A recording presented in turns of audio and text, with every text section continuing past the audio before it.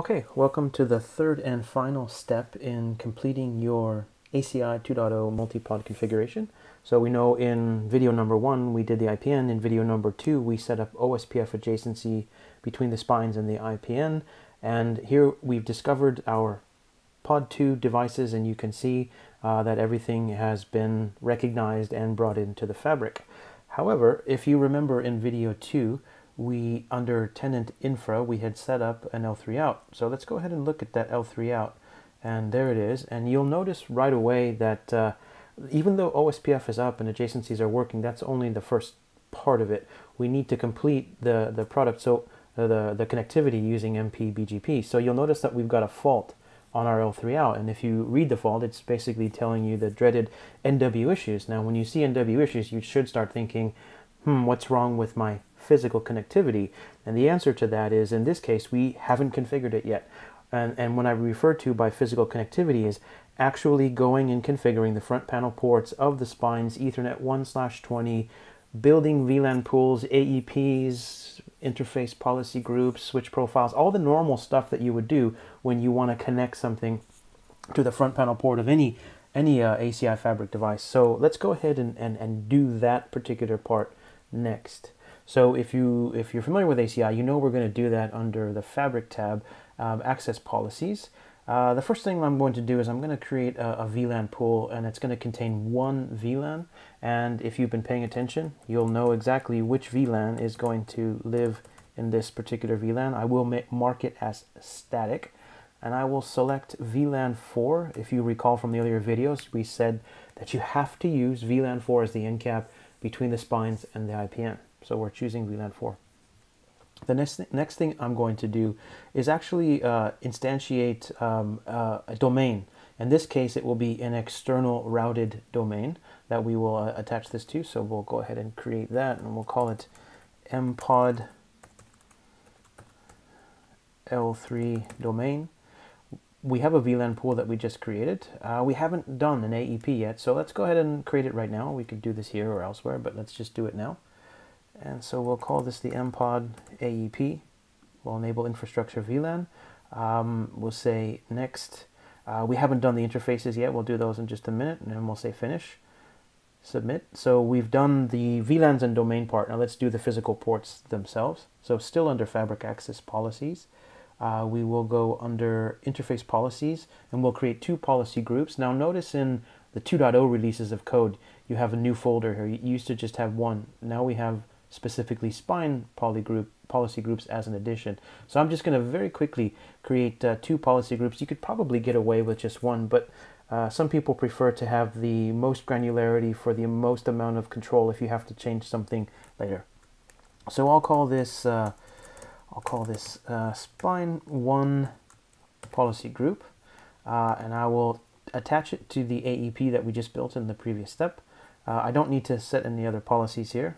We'll do that. We'll do the same thing for spine 2. Attach it to the same AEP, not a problem. And there we go, we've got that particular part. So we've got policy groups. Now the next thing we need to do is tell the system which interfaces on those spines are we actually using. So that would come under profiles. Again, we see an additional folder in the 2.0 release called spine profiles. I'm going to create, again, two profiles here. I'll call this spine 1 ints, and I will select my interfaces. And if you remember, we were choosing ETH 1/20 on each of the spines. So that's what I'll call out here. I'll tie it to my policy group for spine 1 and submit. I will do the same thing for spine 2. Interface selectors, same thing. It is also ETH 1/20 in pod 2 spine, and we'll attach it to that policy group. This is all should be very familiar standard stuff for physical connectivity, but I included in the video for a sake of completeness. So we've got that part. Now what we need to do is we need to finish all that up by tying it to a switch profile. So let's go up to switch policies, and again we've got the spine profiles. We'll create a spine profile here, and we'll select our spines. I'll call this spine 1. I'll call it spine 201, doesn't really matter what you call it, and I will select spine 201 and say update I'll create a unique one for spine 2. Don't have to in this case because I have symmetry, but I just, again, for the most granularity, we'll select the interface selectors that we just built for spine 1, and we'll repeat that for spine 2.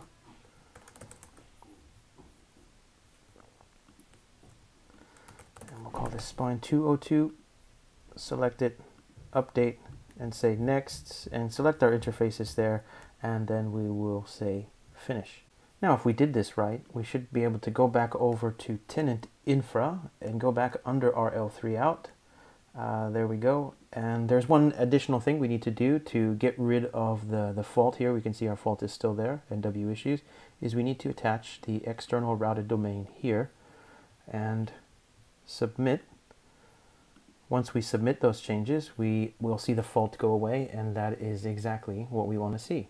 Now there's one more step that we need to make sure we've got done. If you had an existing fabric that was up and running, it's likely you already had this done.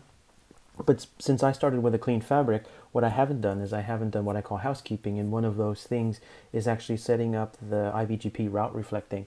So under fabric policies, let's go ahead and do that very quickly. I believe it's under pod policies. Policies here, we've got a BGP route reflector default policy. So let's go ahead and quickly set that up, and we will simply add our 2 spines as route reflectors. Again, this is standard stuff, but for the sake of completeness, I'm showing it. And so we've got the policy built. Let's go ahead and build a policy group. And we will call out our BGP route reflector policy default there. We've got the policy into the group now. We need to finish that off by assigning it to the pod profile. And let's go ahead and go into pod profile default, select our housekeeping group, and we will now say submit. Now, if we did this right, we can actually check our work, because at this point we've actually set up mpBGP as a control plane across both pods in our multi-pod setup. The way to do that really quickly is to go into fabric inventory, and let's go ahead and look at the BGP processes running in each spine. So if I go ahead and expand spine 1 protocols, and we will see that I've got BGP here under BGP next hops. Oh, remember those addresses we set up in the earlier video of 11 and 22. And then if we look at our neighbors, we actually see this is from spine 1. We can see a neighbor 222.222. If you remember, that was the loopback that we set up in the earlier video that is being referenced as spine 2, and we can see we've got a neighbor, we can see we've got next hops. These other devices here are actually the leafs that are in pod number 1. We can do the same thing with pod 2 and make sure that everything is up and running.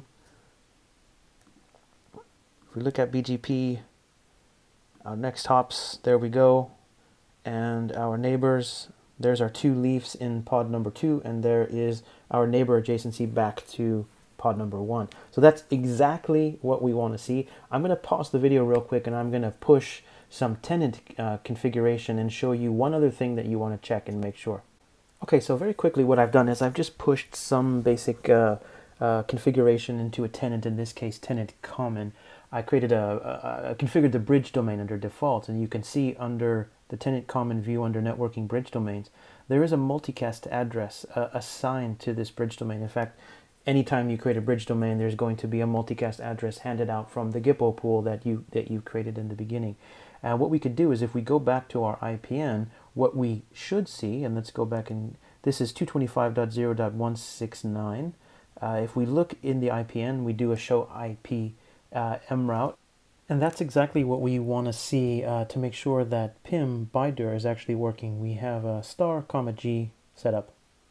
Now, just to finish off, to prove to you that everything is working, I've paused the video, I've pushed some tenant information again along with some EPGs. I've done VMM integration very quickly, and I've got 2 virtual machines. Actually, I've got 2 ESX hosts. One of those hosts lives in pod 1, one of those hosts lives in pod 2. In fact, you can see here, I've got a VM in my EPG called Silver on pod 1, node 101.102 over a VPC. This is ESX 104. And then you can see on pod 2, nodes 104 and 105, I've got a different ESX server at .107 where I've got another virtual machine called Win8 Silver. I've got them both in the same EPG. So if we actually have a look here, we've got an IP address for silver, we've got an IP address for gold. They're both in the same EPG, so don't have to worry about contracts or anything.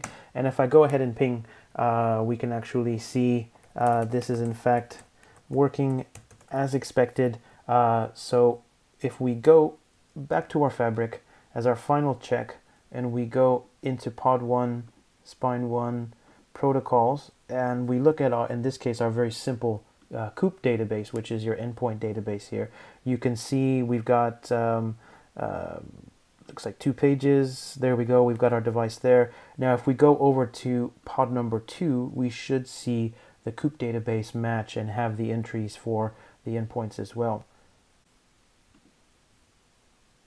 So protocols, COOP, and look at our endpoint database, and so far so good. There we go. So if those don't match, then you know that the control plane isn't working. So we've checked it a few different ways. We've checked multicast, we've checked our BGP neighbors, we've checked the COOP database, and if all those things are working, chances are you've got a successful deployment. And that's it. That's the end of it all. You've got Multipod working. This is the last video.